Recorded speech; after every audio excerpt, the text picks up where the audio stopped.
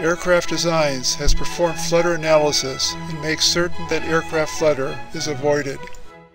Here, a B-747 and other aircraft show in-flight flutter, which can result in a wing or tail breaking off in flight.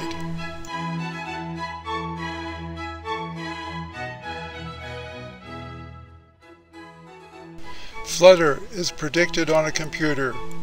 First, the non-flight structural frequencies are determined as shown.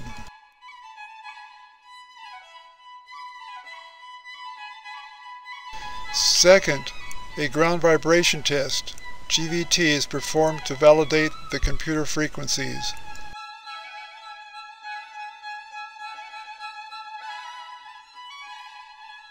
Third, ADI's flutter program is used to determine the critical flutter speeds for various altitudes and fuel loads and other conditions.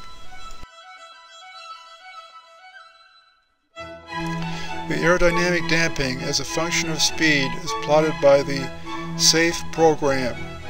Where damping crosses zero, flutter will occur. Also, where two frequencies converge, show that these frequencies cause the flutter.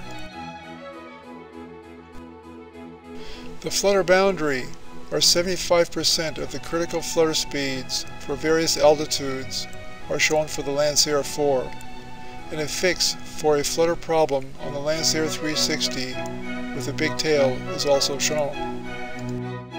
The BD-10 jet also had a critical flutter problem. It was fixed by mounting the horizontal tail rigidly to the fuselage as shown.